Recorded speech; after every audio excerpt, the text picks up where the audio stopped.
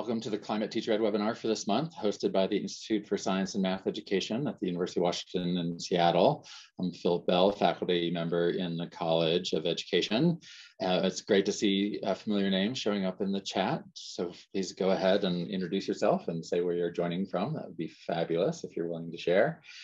Thanks for joining today. We have an amazing set of ideas and kind of background work that is going to be shared with you today.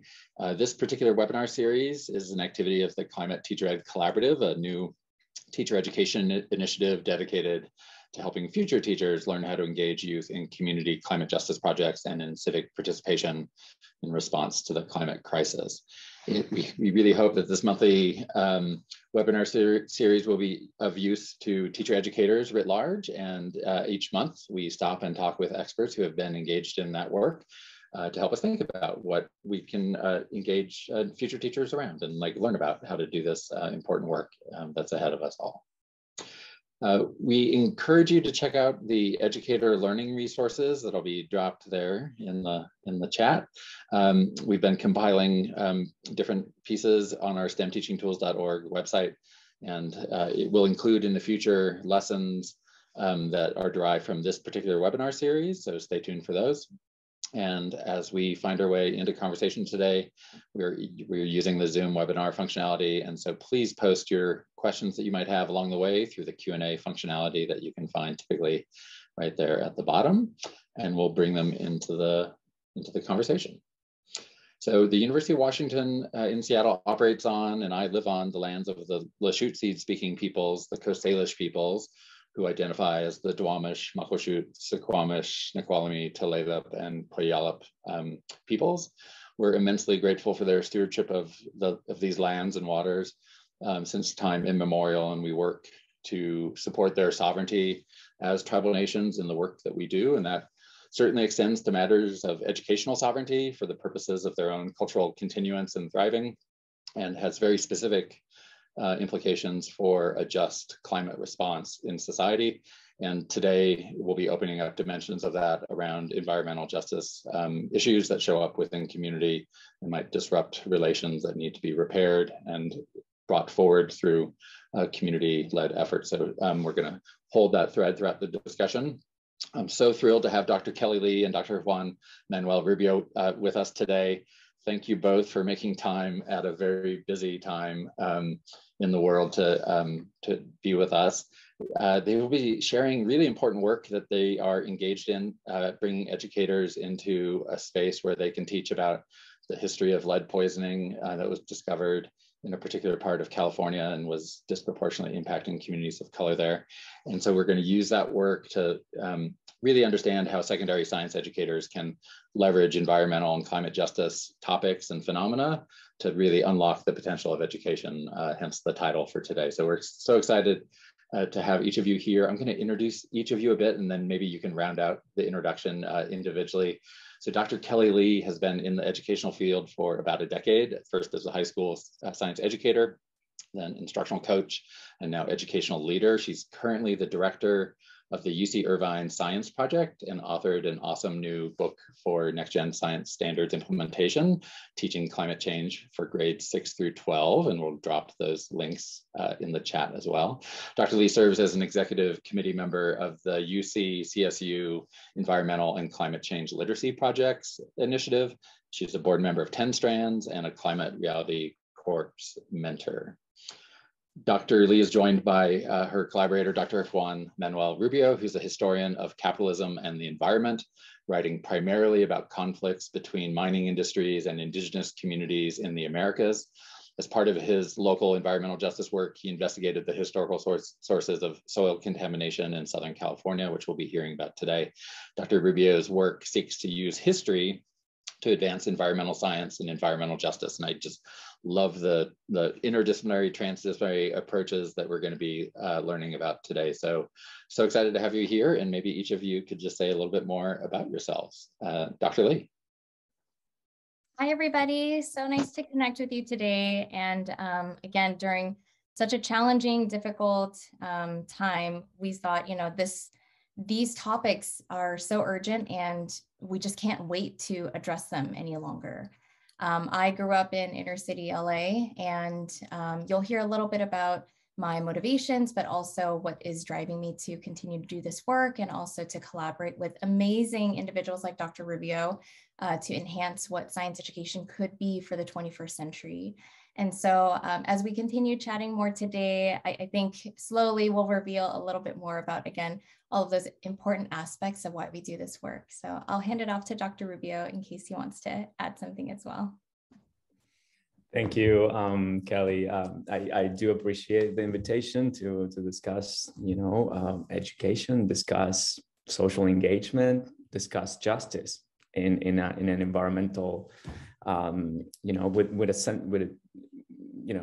a particular attention to environmental issues. And of course, I'm very thankful to the Climate Teacher Ed Collaborative for the invitation, for coordinating the event. And I don't think I want to add too much about myself. We'll talk about the issues. My background is a bit interdisciplinary. I come from political science, history, Latin American studies. I was born in Córdoba, Argentina, and that's where I grew up, and migrated to the US after I finished college.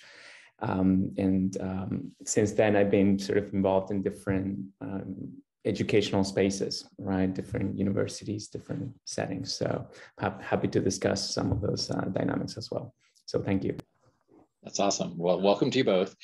I'm really excited to think about the local, the kind of hyper-local and the global dimensions of the work, the historical unfoldings that relate to our current circumstance and possible futures, and also about just like how secondary education could be more focused around interdisciplinary investigations and sense making. So just so many really important edges to the work that I kind of wanted to kind of just name up front.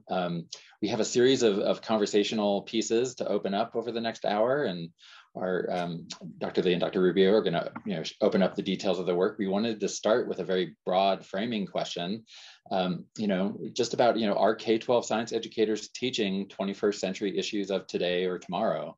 And should they be? And so with that, I'm going to turn it over to our presenters to help us think about that important question.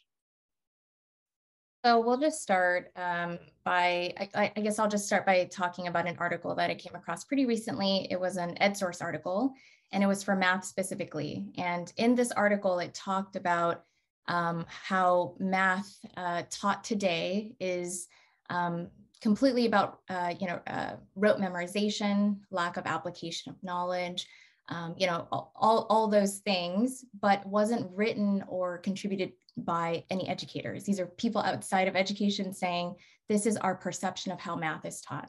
I'm not saying I agree or disagree, but in the article, they were advocating to cancel all math courses then from K to 12. They said if students can learn all those concepts by just Googling them, what's the point of spending all those years teaching about something they can just look up online and probably will not even apply?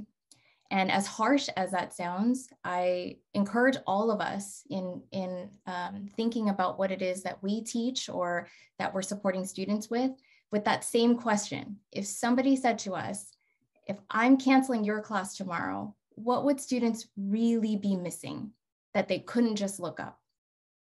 That's a question that we have to grapple with, because in this day and age with the advancements of technology and innovation, how we have to teach today has to mimic the needs of today. And so when we're thinking about whether or not educators are teaching to the 21st century issues of today and tomorrow, climate and environmental science and justice are directly relevant to what students are advocating for, want more of, and are bombarded with in terms of information on a daily basis, if not already in their own lived experiences.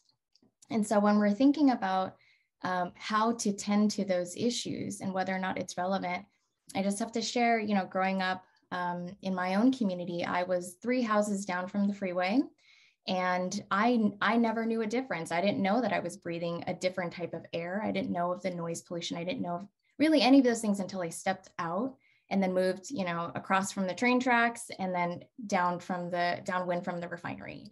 And it was just normal to close your windows when the flaring events were happening. It was normal for me as a teacher to tell students, we have to stay indoors because, you know, there's really bad gases that are outside. We can smell it, we can see it. It's normal, right, for this type of community. And it was normal for me because I went back to teach where I grew up. But in looking at my own experiences growing up, in those neighborhoods, I never once learned about not only climate change, but I never learned about environmental justice. I didn't have those opportunities, and I keep thinking and replaying it back. If I did, would that somehow activate agency within myself to want to take action?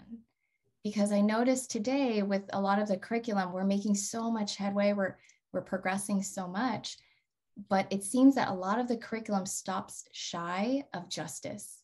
We get through the science, we'll teach climate science, we'll teach about environmental science, but when we get to the part where we can activate agency and tell students, we recognize your lived realities, we recognize that it may be different than what others are experiencing. Let's talk about that. Let's get into the ethical dimensions of the science, because this is what you really want to know so that you can actually take action on them. And so to answer that question, should we do it? Whether or not we decide to have those moments in our class, the safe moments to explore those dimensions in our class, our students are bombarded with that information regardless. And they shouldn't have to choose between content or context. They're complementary. They need each other, and they just, again, get students to really think through, how can I apply this to improve something about my reality, something about the world, something that I care deeply about.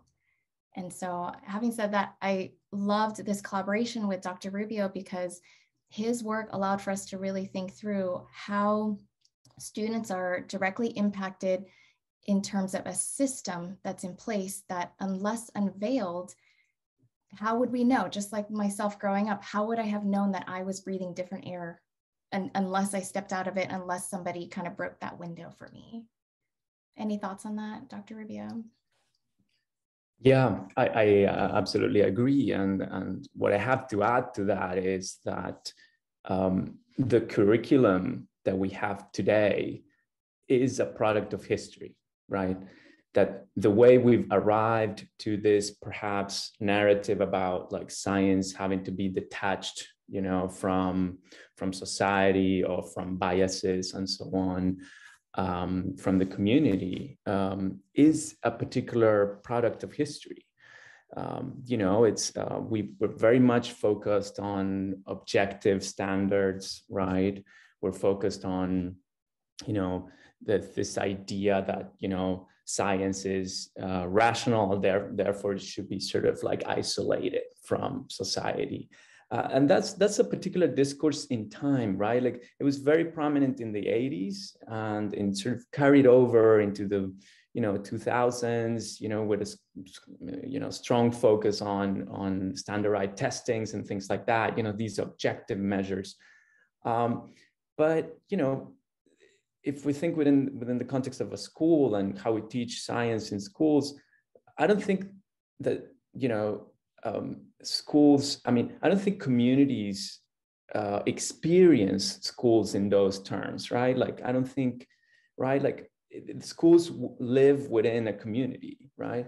And there were, you know, there were social movements in the 1960s that actually engaged with that idea, right? Like that saw schools as a site of community building, a site of struggle, a site where social justice could be enacted, not just debated, right?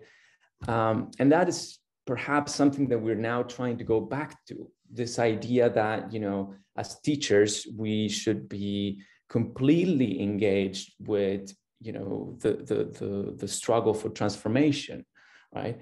And there are particular pedagogical approaches that emphasize that, right? And I'm happy to share some references later on, but, you know, there's a critical pedagogical framework, for example, coming from critical Latinx studies that emphasize, you know, this idea that we have to care, right? As educators, we have to care for our students in a comprehensive and community-oriented way, right? That emotions are actually part of our pedagogical approach.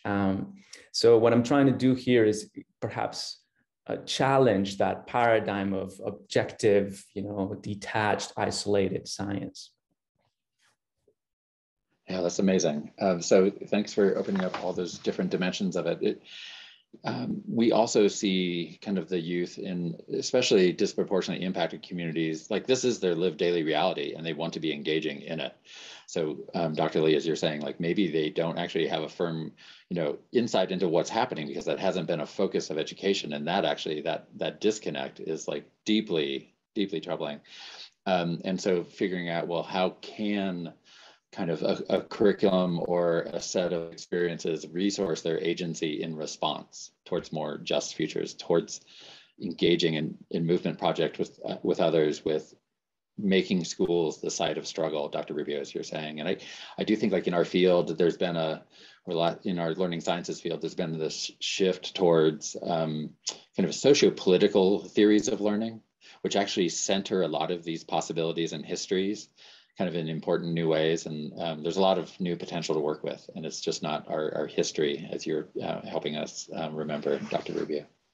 I wanted, so with that as kind of a shared image of focusing on these contemporary environmental justice issues, like what are just some of the implications that come up when you work with secondary science teachers? Like what issues or possibilities, show up at that moment? And then we'll go towards examples a little bit after. Yeah, so I was a former teacher, as you shared earlier, and I have to say it's not easy. Saying all of this, of course, is easier than actually enacting it.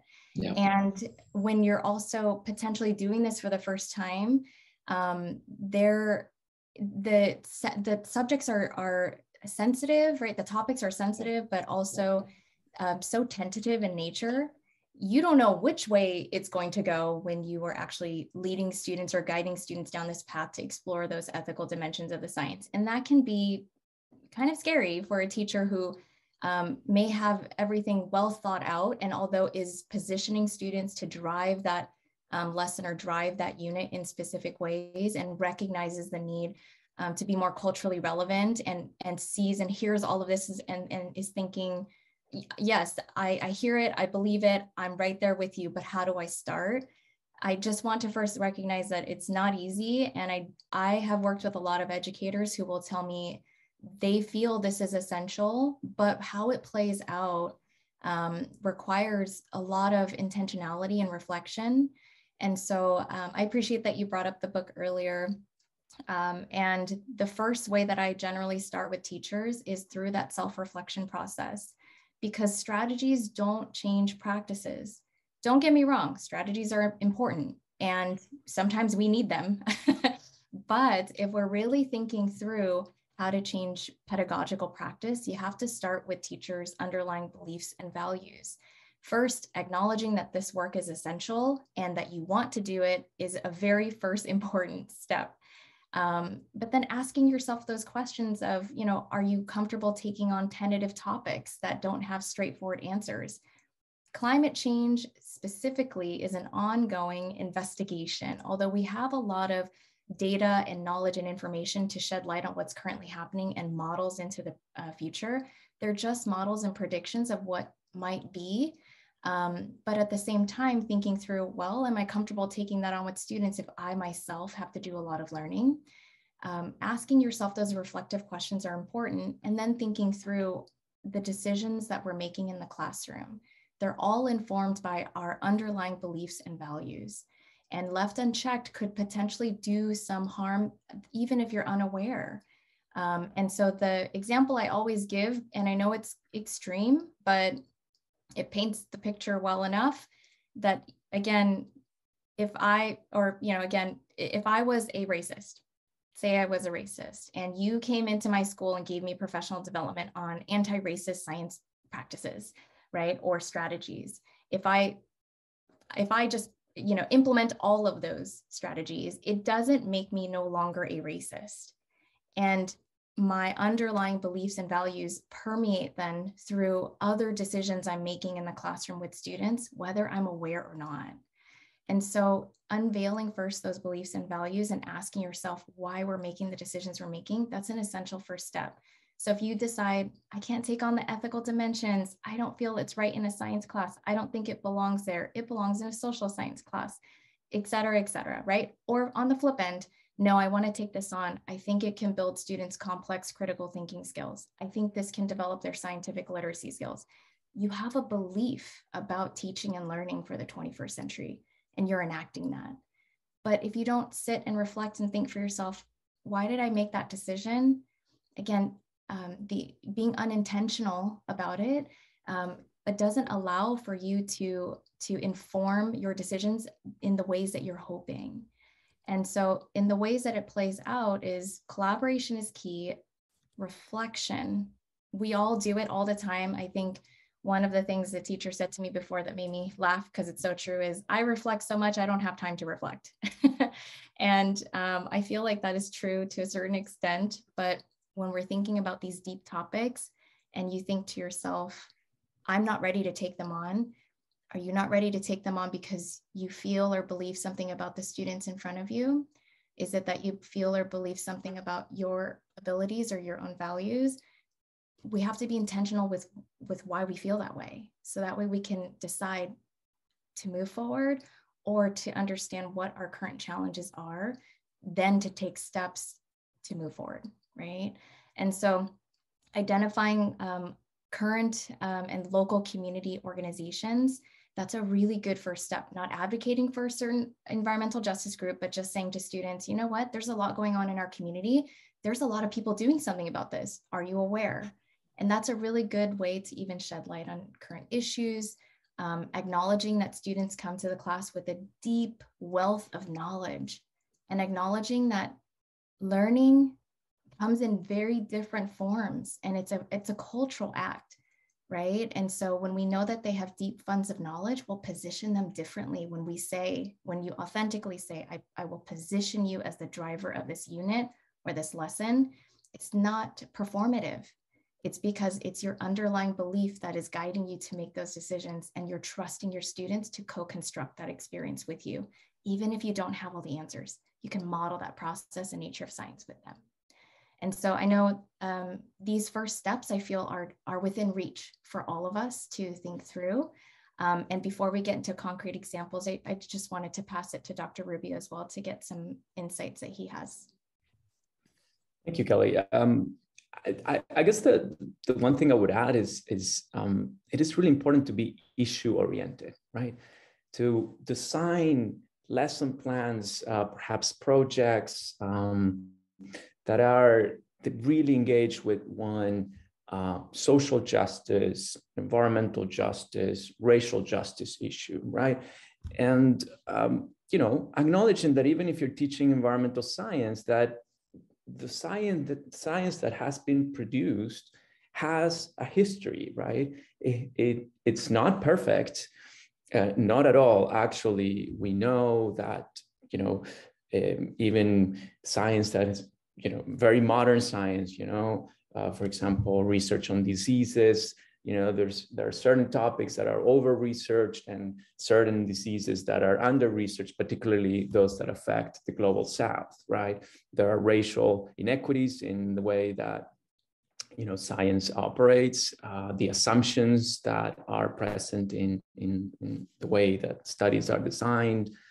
In the case of lead science, since I'm introducing now a bit of the topic, in the case of lead science, for most of the 20th century, there was a very heavy influence from corporate science because the lead industry had a lot of investment in how lead products were circulating in our society, and there was a lot of doubt being cast on the studies of certain scientists that were saying, actually, it looks like lead can be very hazardous, particularly for children, right?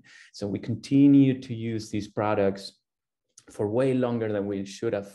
And that is just an example of how science operates within a context.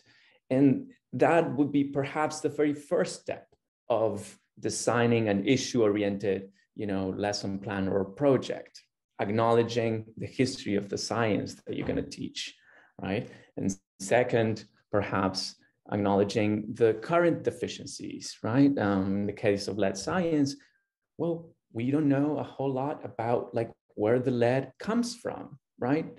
We know there's quite a bit of research about lead poisoning, after lead is in people's bloods, particularly children, but we don't know what's the environmental cause of lead poisoning. And that's sort of what we are intervening, right? And that has very important implications for environmental justice and racial justice, because the people that live close to hazardous areas tend to be communities of color. And that has been also part of history, right? Historically, lead poisoning has affected 5, 6, 7 times more Black children than white children, for example. So that's also informing how we teach the issue. And then, have a hands-on approach on in generating perhaps a collaborative project. I would encourage you to reach out to local universities, scholars that have, have local or not local, right? We're connected now. So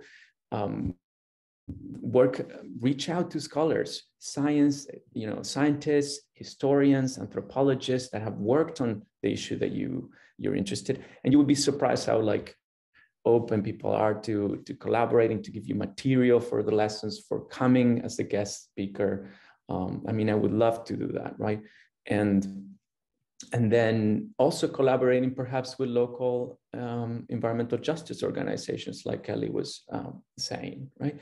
And these are synergies that are ready to kind of take on, because as a university, we're very eager to get involved with local collaborations and help with science and environmental education in general.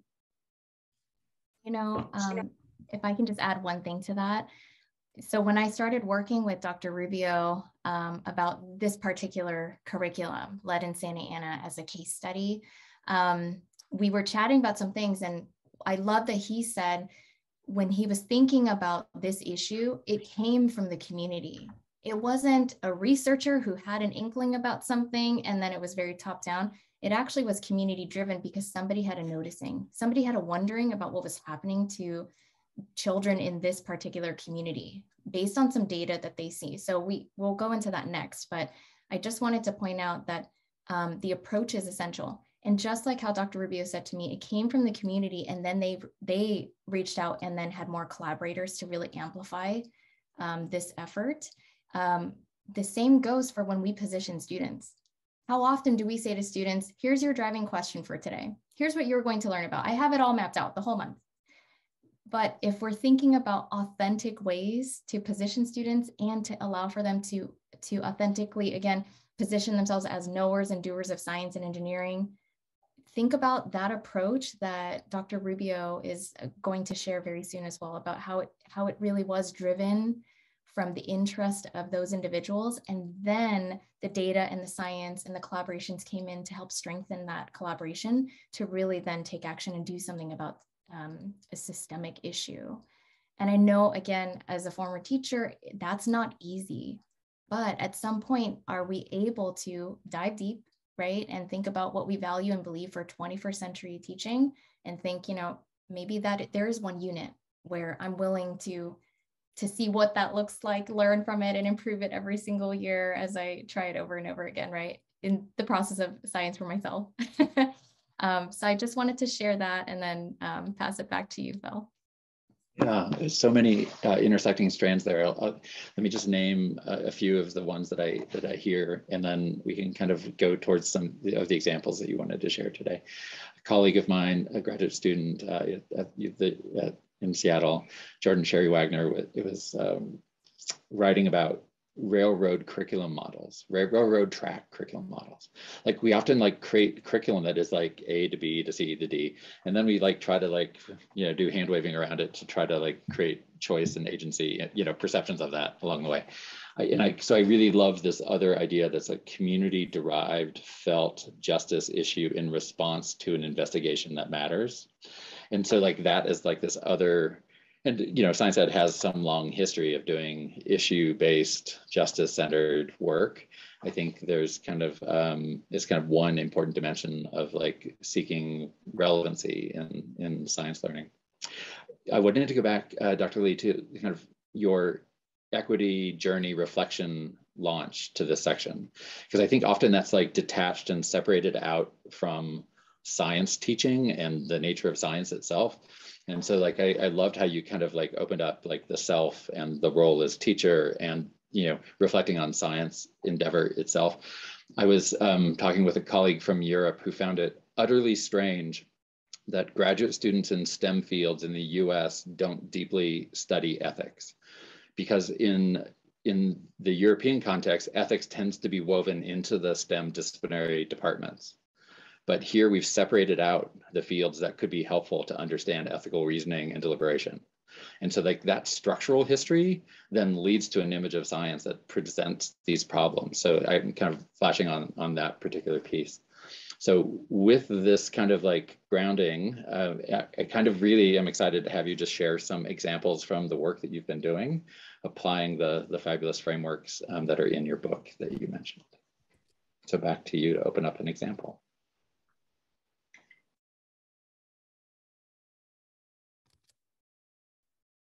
All right, so I'm gonna actually pass this on back to Dr. Rubio because he already started talking about lead in Santa Ana, and we'll share about his podcast too if you all are interested in hearing more.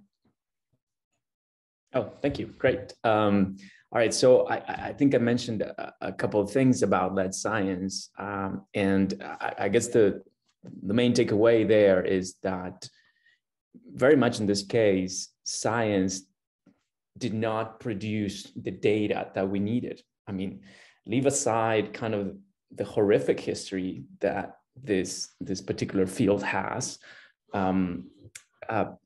Nowadays, today, we do not have the data that we need in order to understand where lead is, right?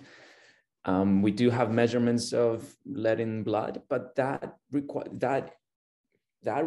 that children get poisoned first, right? And even the mechanisms that trigger investigation are problematic, and I'm not going to get into the details of that. But let me tell you the story of how our study started, because I think that's going to illustrate some of the approaches that I would like to suggest for today. And I guess this story started in 2017 when a reporter in Orange County here in Southern California walked the streets of Santa Ana with a question, with a hunch, basically. Her name, by the way, is Yvette Cabrera, and she's a journalist, right? She walked the streets of Santa Ana, and her hunch was, I think that I think it's likely that Santa Ana is polluted with lead. And she brought in a portable XRF machine, and she tested the soil around, schools, around different houses and open parks and so on. And indeed, she found alarming levels of soil lead contamination.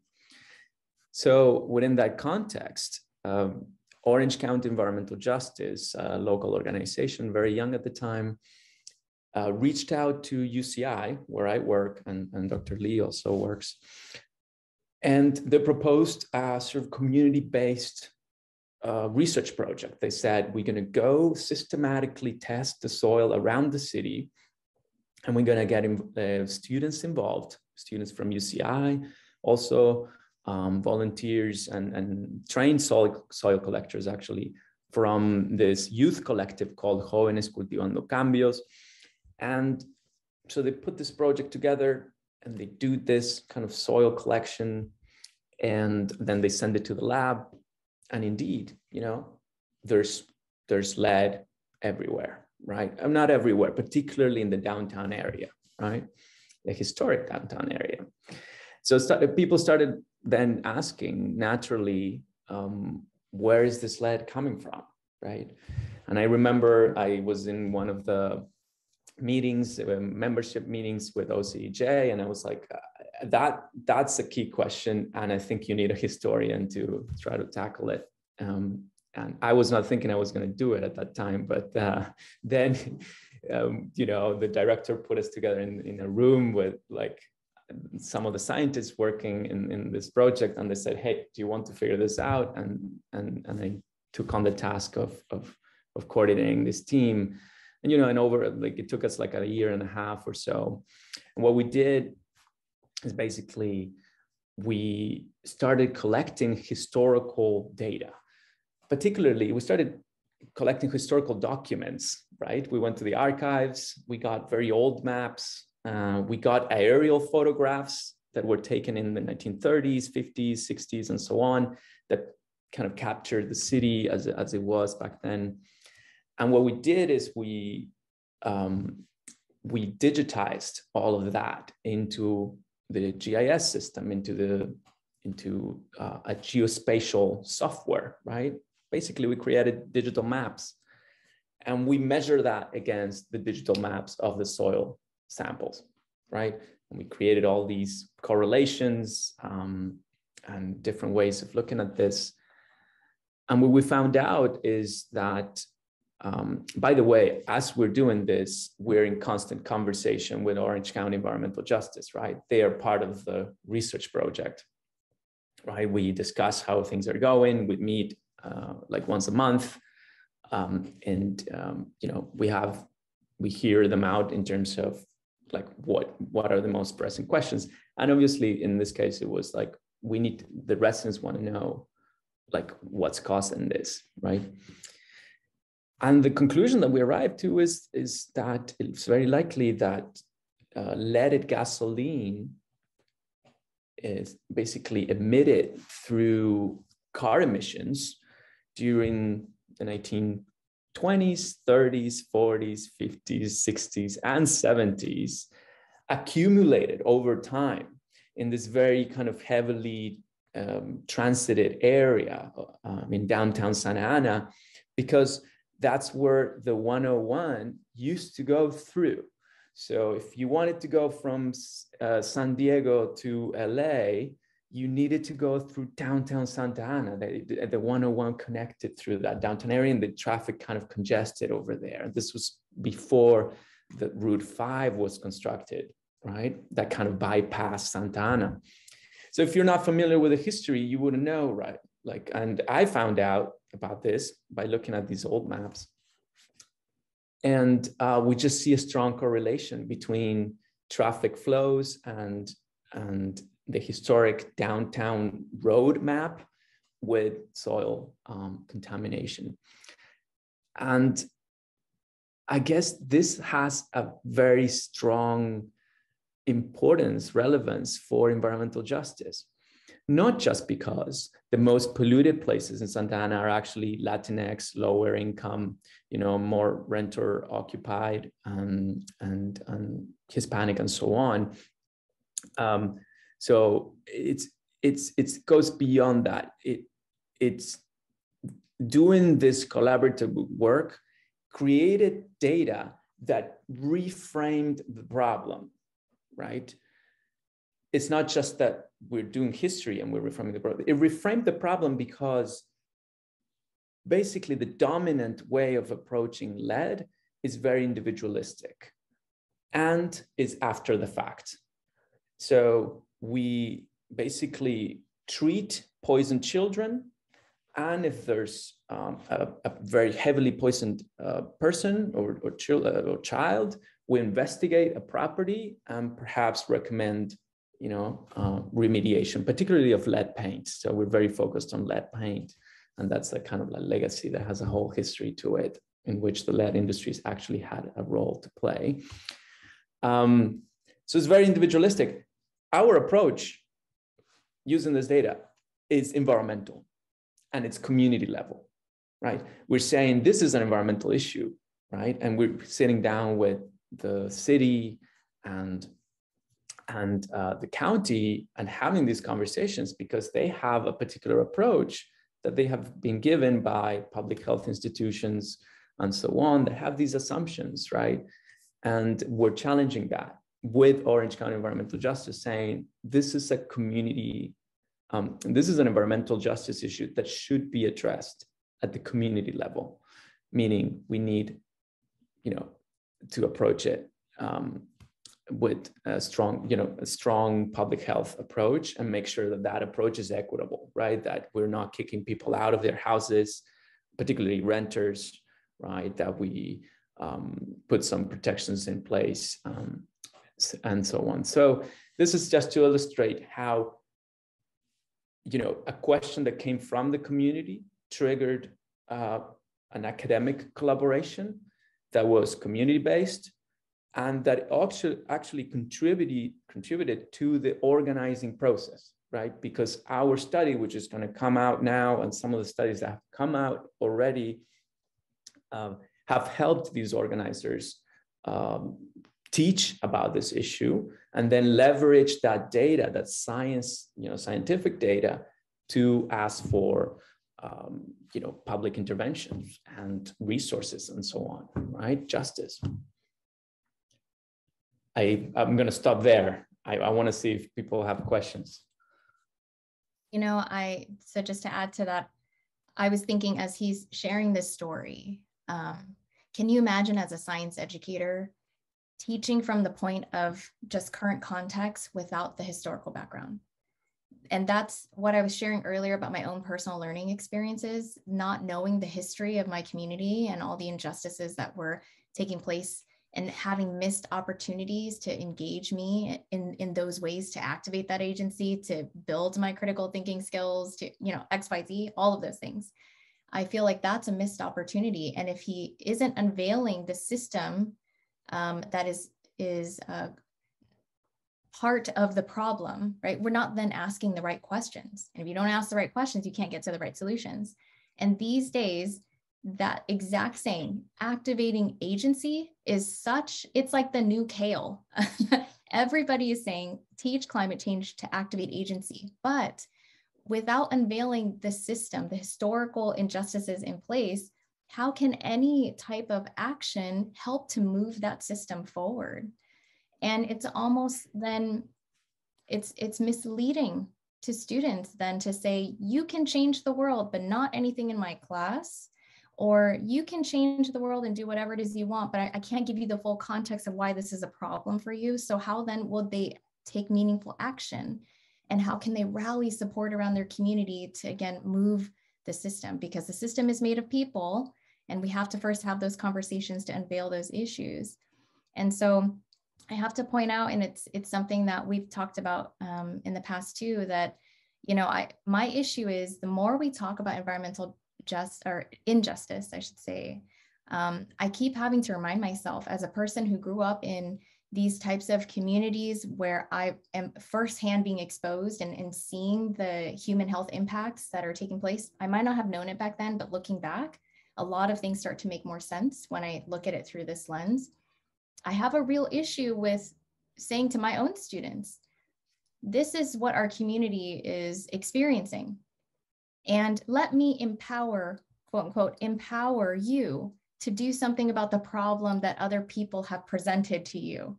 It's messed up is what it is. I'm going to put lead in this community, whether people know it or not, or whether I meant to do harm or not. And let me activate agency for you to fix it.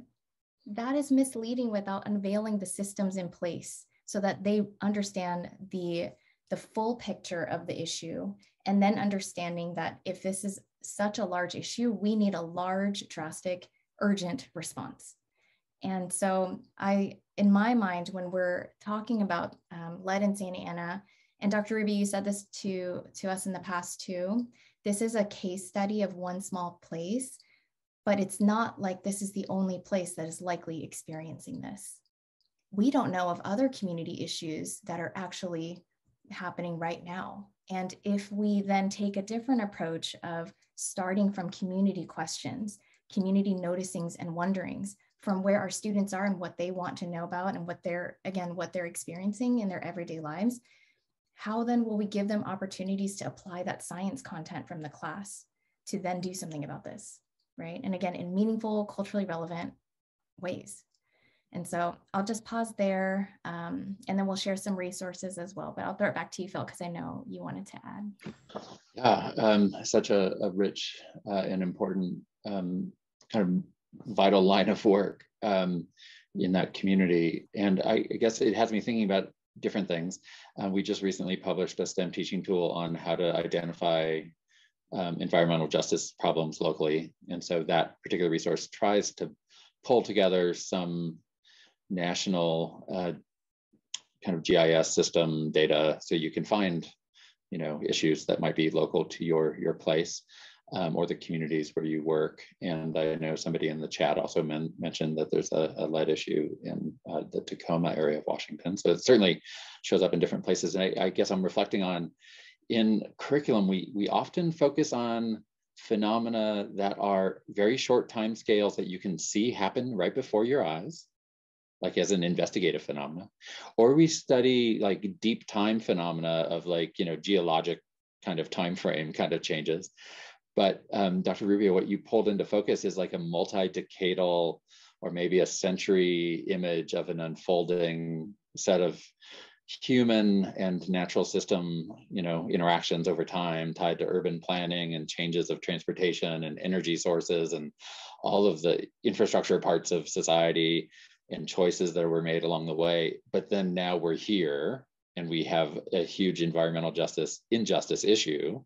And we're then trying to figure out, Dr. Lee, like you're saying, not to put it on the students to somehow say like, okay, now you live in this place that is deeply unjust, you know, so take agency and fix it. But it becomes crucial then to tie, my mind was going towards the social justice movements or the larger collectives that can actually take civic action or political action in ways that might actually, you know, gain momentum and strength. So I guess one question I have is just a bit of like, what does it look like to like round that corner towards civic participation, and like, how do you, is that the move to bring youth into that space? Is that part of what you do with when you work with teachers around this?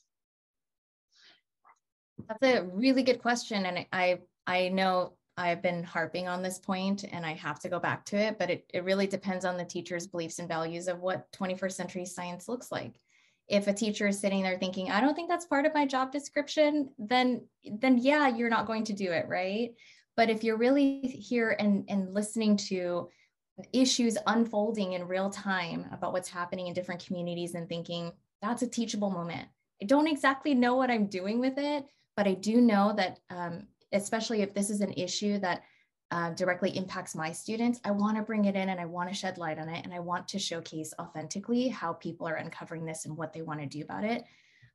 Then again, as you're thinking it that way, then you'll be more likely and willing to take it on and co-construct that experience with students.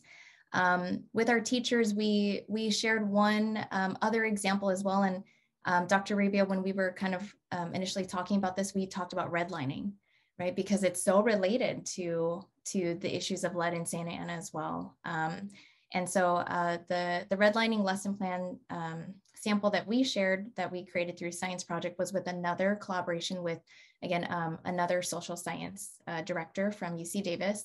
And again, it's to showcase that when teaching about tentative topics, and by tentative, I just mean there's no straightforward solutions yet, because it's currently unfolding and people are still learning more about it and trying to figure out what to do about it. The question is, how do I bring that in relevant ways, but again, tap into those moments where students can be a complex critical thinker, understanding that there is no straightforward answer, but I want to help them to find a solution that makes sense, that they can rally support around. And then activating agency around youth to power principles and learning from our young people. I think that in a lot of these conversations, we often position our youth as though they're the ones who need more education, need more XYZ, but actually, if you look around us, it's the youth that have been leading a lot of these movements, and we're catching up to trying to figure out what does that look like in our current curriculum.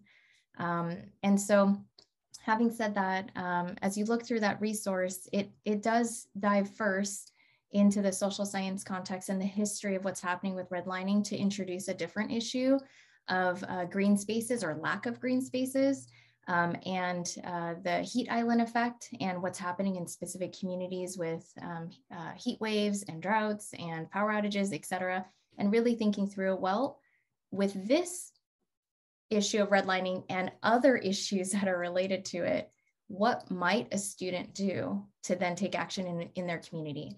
And we say it's complex in critical thinking because the answer, I feel like everybody who initially hears about this thinks, okay, well then we'll just go plant trees.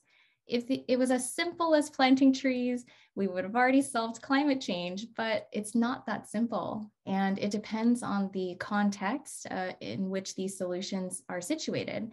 And we find out through that lesson at the end, we also help students to understand in Los Angeles, when the city engineers, environmental engineers were trying to figure out how to green these spaces, they thought, let's just put trees everywhere and that's the solution, only to find out that a lot of the VOCs or volatile organic compounds were actually being trapped under the tree canopy and people were inhaling these chemicals.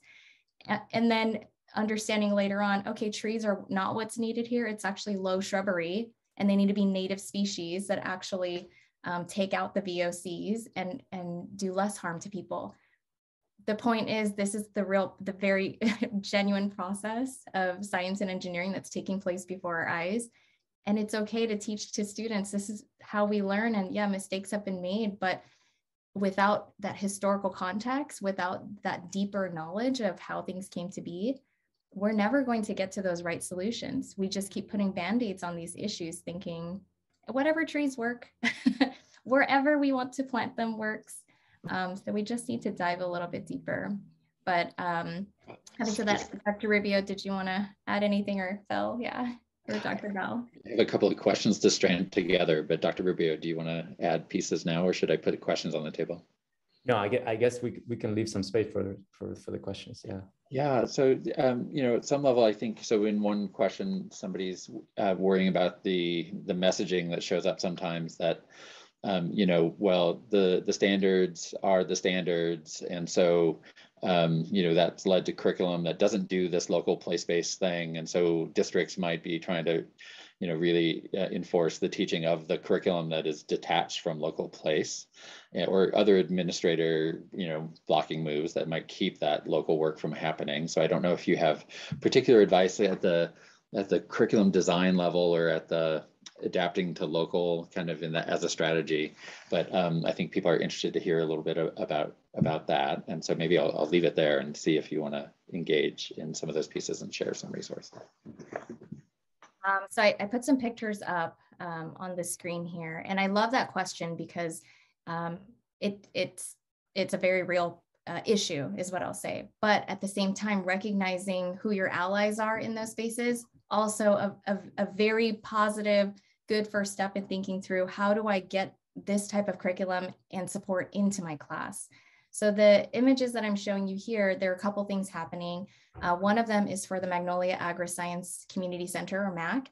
And the leadership here with the teachers advocated for a space to transform 3 acres of dirt, not even soil yet, just dirt, into a community farm and garden to educate and support up to 30,000 students a year.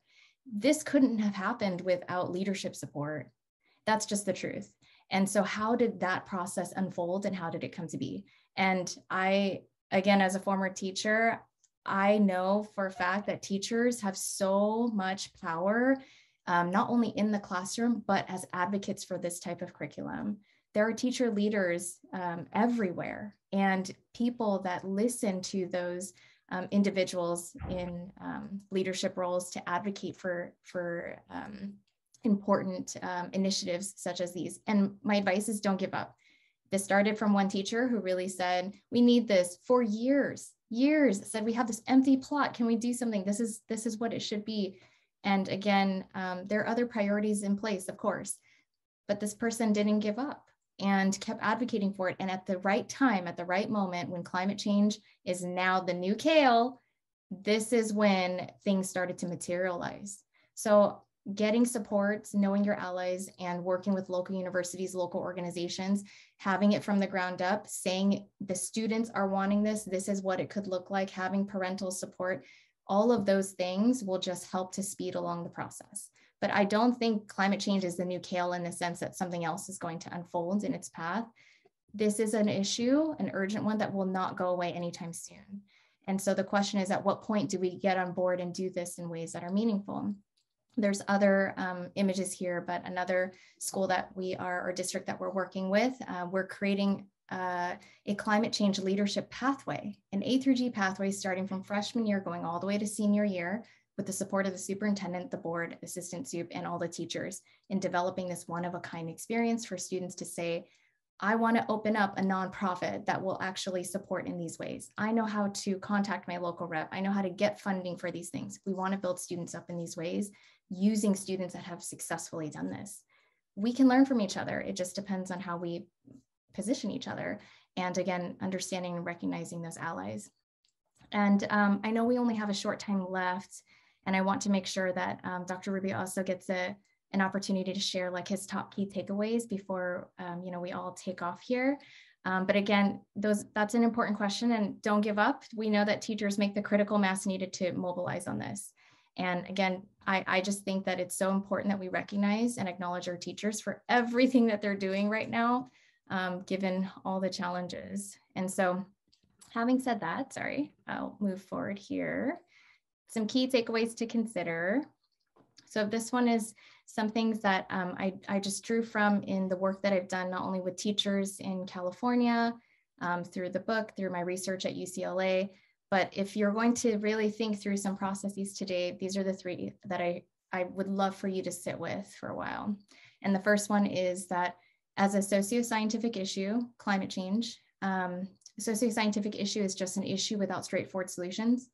And it is political in its nature. Not scientifically, but as portrayed in the media. This is an opportunity, hopefully not missed opportunities, to model the process and nature of science with students. And it's okay to co-construct those experiences and just be vulnerable enough to say, this is a new topic, we'll take it on together. I'm learning alongside you, because I know if anything, students are very forgiving and very supportive, right? And the second thing is I wanted people to think about how students, as we said earlier, shouldn't have to choose between content and context. It can't be that we only learn about photosynthesis or the atomic theory in the class and what have you, go home to our lived realities where we're breathing in, terrible air, not understanding what's going on, but knowing that we have bloody noses to the point where we can't even lay straight down because, again, these are human health issues that we're constantly dealing with, right? Or just closing the window when there's a quote unquote normal flaring event. Again, they shouldn't have to be disconnected. It's actually, again, another missed opportunity. And the last one is ask the right questions so that we can get to the right answers. So having said that, I'm going to pass it on to Dr. Rubio. Thank you. I don't want to repeat myself too much. I just want to basically emphasize the historical nature of the content that we teach, right? Science has evolved a lot, but it has a particular history, right? That has to be acknowledged, and not only acknowledged, challenged, right? And I think schools can be an important site in challenging the way science works, right? Because like I mentioned before, there are many deficiencies now that have a particular institutional history. For example, we do not know where the lead is right now, right? We don't have public systems for monitoring exactly what the journalists did of just monitoring, the soil contents and soil pollution, right? There's a major deficiency, right?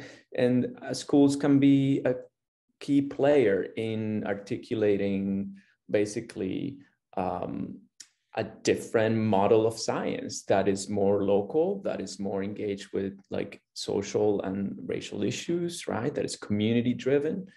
That, for example, there are scholars here at UCI working with several school districts and neighborhood organizations to work on air quality and air monitoring, right? That can be part of the school curriculum even, right? Like how that would elevate the school to a site, an effective, and the school already is in many ways, but in these particular issues, the school can be a site of environmental governance, right?